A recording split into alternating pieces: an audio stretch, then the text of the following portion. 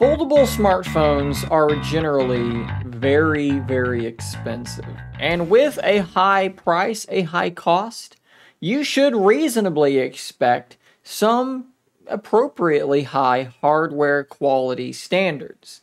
And it appears today, according once again to Michal Rahman, who I will post a link to their Patreon page down below where they continue to break some really interesting news. Google is apparently now issuing quality standards or requirements for future folding phones to meet before they can actually be released. This is pretty crazy news. Now, like I said, this comes from Michal's Patreon. So I'm not going to show you the Patreon page because you got to pay $3 a month to get access to this, but I am going to kind of pick and choose some of the more interesting details from this post and bring it to you in this video. So first off, let's talk about why this is important. I think there are several really obvious reasons. Number one is that these devices are super expensive, so you should have these sorts of requirements in place to make sure that customers aren't getting really cheaply made pieces of hardware that might fail on them quicker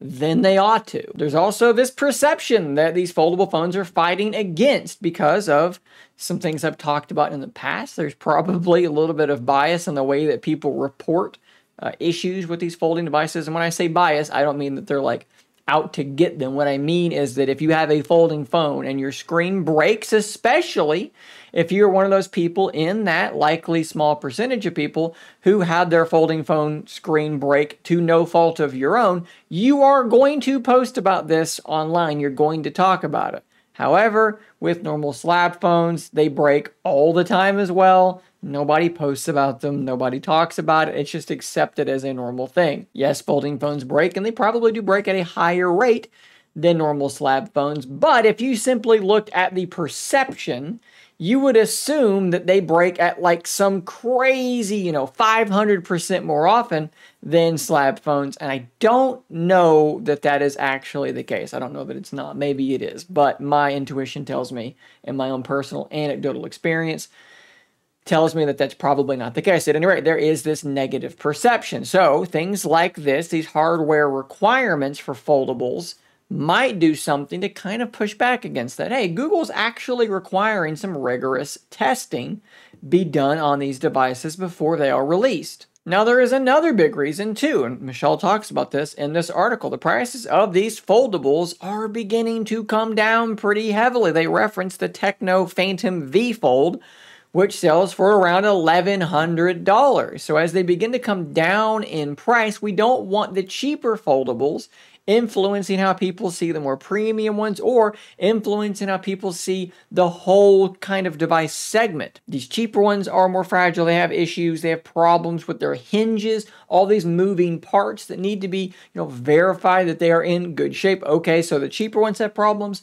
What does that mean for the more expensive ones? Will it put people off? Again, these hardware requirements make a lot of sense. So now let's talk about what these requirements are according to Michal's sources. This advisory, as they put it, sent out to OEMs in late March. Here's what we have to have. One, they have to be able to survive 200,000 fold and unfold cycles without exhibiting any display or touchscreen issues. Moreover, if it has a torque hinge, which to my knowledge is something like this, where they can be set at any, different angle, it doesn't just kind of flop open and flop close, it has to maintain 80% of the original torque after 200,000 fold-unfold cycles. Assuming they're counting a fold-unfold cycle as one. So this will be one, not 1, 2. I'm assuming that's what they mean. If you open and close your phone 50 times a day, 200,000, that's 4,000 days. If you divide that by years, of course, that's like 10 years of use. So 200,000 is a pretty good number to be hitting. Another really good one, though. Google says OEMs must commit themselves to at least 2 operating system upgrades and 3 years of security updates. That's a good bare minimum standard. You're going to spend, $1,800, and maybe in the case of the OnePlus Open, maybe it's going to be $1,500. Where you want to know that you're going to at least get 3 years of updates, 2 OS updates is like the bare minimum that we should be getting. So this is another good thing to be shooting for. We probably want more than this, but as a bare minimum, this is pretty good. Now, there are a couple of other nuggets here. Questions like, how will Google verify the OEMs are actually hitting these marks, that I'm going to leave in the Patreon article. You can go check that out again in the link down below to see that for yourself. Overall, this is very interesting, though. This is not something that Google typically does, which should tell you how seriously they are taking this new product segment, the world of foldables. Yes,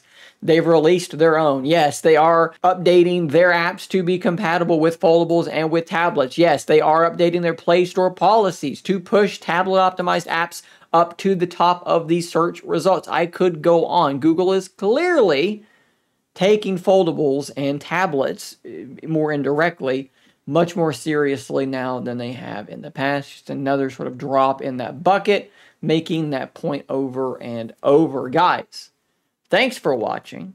Subscribe for more content just like this. I will see you on the next one.